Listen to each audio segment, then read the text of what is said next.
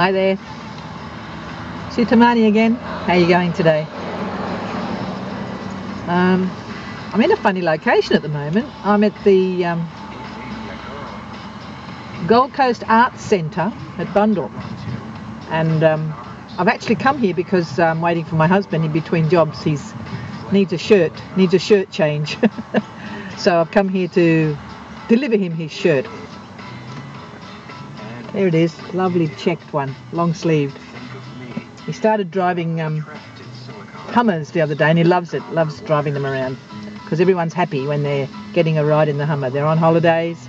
At the moment it's schoolies here on the Gold Coast, when all of the young children who finished high school, 18-year-olds, most of them, come here for a holiday and a break after all their hard studies.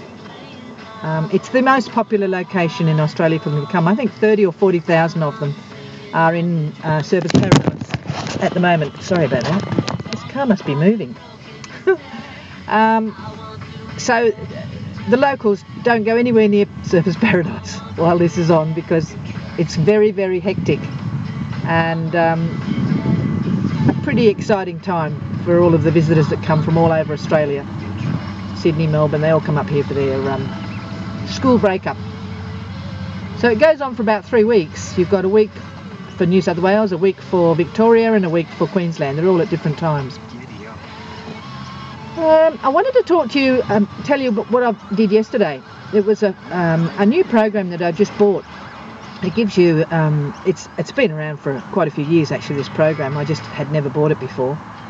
It's a system where they give you texts and keywords that are people are searching for solutions for things.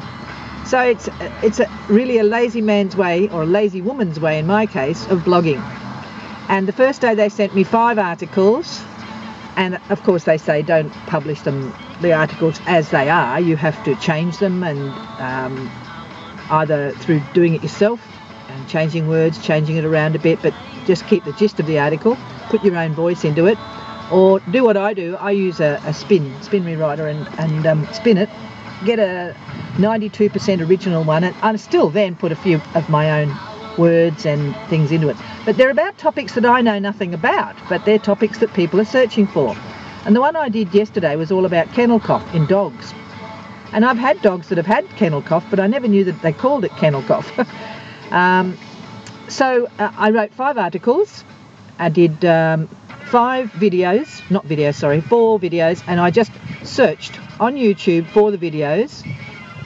Oh, that's the news. I'll just turn that down. It's not music on the radio at the moment. Listening to Triple J, one of the most popular radio stations. Got all original Australian music on them. So I just spun them and then found the videos, downloaded a couple of them. Some of them I just linked directly to the video with my article.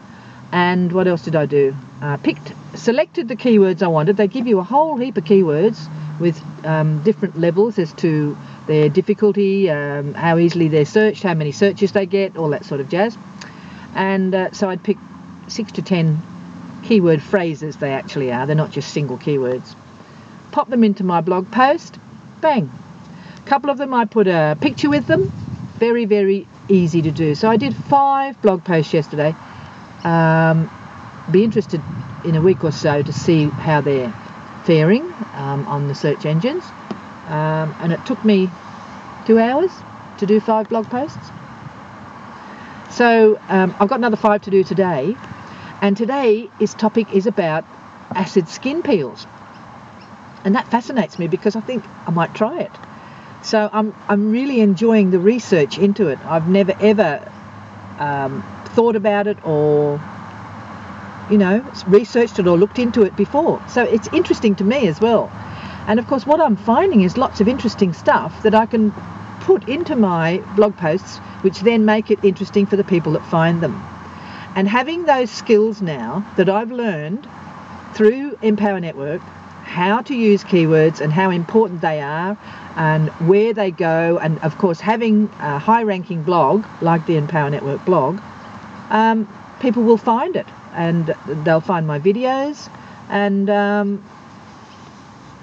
join me in my business. So I'll put a link under here to both the program that I use to spin my articles, and also the program where I'm getting all of this information from. And they'll be affiliate programs for me. So if you decide to look at them and buy them, I'll make a commission on it. Make that clear for you. But it's making life easy. Not that it's hard to blog anyway. I blog about all sorts. But 5 a day is pretty good going, isn't it? And they're not just quick, take a video, blog it. They're quite comprehensive articles that I'm writing. So there you go. I'm sitting here waiting for my husband, and who knows where this video will go and who will see it. But give me a yell, reply to my video, I will get it. If you write a little note to me on my video, I will get it. I get every single comment that people make on my videos come through to me, to my Gmail. So please leave me a comment, good, bad or indifferent, whatever you think. Love to hear from you.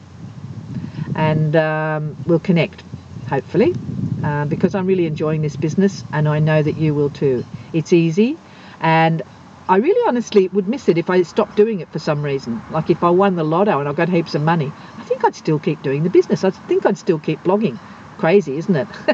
Because what's happening while I'm doing it, I'm changing too. Especially these videos. It's making me change. Probably making me a little bit more vain. I turn this camera on and I see all the wrinkles and I go, I need a face peel. So I'm going to research it all more when I get home. Okay guys, that's enough yabbering from me. See you next time. Ta-da.